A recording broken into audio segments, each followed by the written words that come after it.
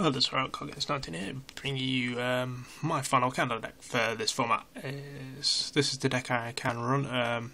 To be honest, I'm maybe taking one card out and sliding a few cards in, but this is overall meant to be a cheap deck, so I do run one card D, but it probably ended up being taken out because I wanted it to be a budget build that anyone could really do, because majority of this is entirely common, so just try to be better. So obviously, free countdown, win condition for the deck. In this version we have run free kuriboh. The kuriboh will become later clear in the later of the explanation. So free win kuriboh, obviously your destruction and ends turn. Obviously you can use kuriboh for its original ability, defending the turn. But remember, this does work under macro, kuriboh does work under it. So free flute of summoning kuriboh. So your basically works either as an e-teleport for a kuriboh, so you can special summon one from your deck to the field, or you can add one from your deck to your hand. So it's a quick play. So it's either a quick play rotor for a kuriboh, or it's a quick play summon for a kuriboh. It's a very versatile card. Fruitful Scarecrow. Obviously discard, does work under macro, so pretty good. Free 1 day piece. Extremely awesome. 2 God's Arcs. 2 Thunder the Ruler during your standby. 3 Reckless Greed. Obviously draw, it is exponential to this deck. I try and keep my life points as high as I can in this version, so I prefer Reckless Greeds to anything else, so that's my version. I tech 1 Allure of Darkness because you do run the kuribohs, so obviously, and you can run the free those, so you can search one if you need it. So obviously you do have other things as targets. Free Threatening Roar, free Wabaku. Yeah, stop damage negations. Your 0 Gardeners, so you tribute negate damage.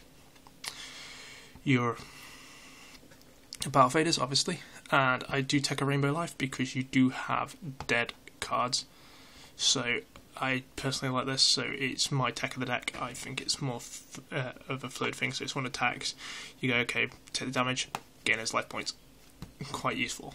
So, and 1 card D. This probably might be sided out, I'm not too sure, but yeah, we'll see. I do have it, so okay, side deck, 2 Lava Golem. Once again, 1 Consecrated Light. Probably might sub that one out. 1 Near Special Kreml. 2 Penguin Soldier. Obviously, because you've got your Swarm Field, so like Samurais and stuff, so you go set, bounce, so you're unhappy. 1 Gauze, 1 Starlight Road, 1 Scapegoat. Obviously, it's good because it gets you the tokens and you can store for a bit longer. 2 Swords of Revealing Light, and 3 Marshmelon. Obviously, so if you're going for these, you got your 3 Marshmelons for burn, and you get your 3 Lava Golems for burn. So you have got your 3 other win conditions, so you can use these. Texture deck, 1 Baby Dragon, and then obviously Genosaurus, Levia, Giga Brilliant, Galaxy Queen, Levia, and 2 Zomains. And I think 2 Zomains because of the Marshmelons. I believe that's about it, really. So, you know, give us your thoughts. Is this version any good? Would you preferably run, you know, the Joel Pro Winston version? You know, I'm not dissing his version. His version works for him. This version works for me.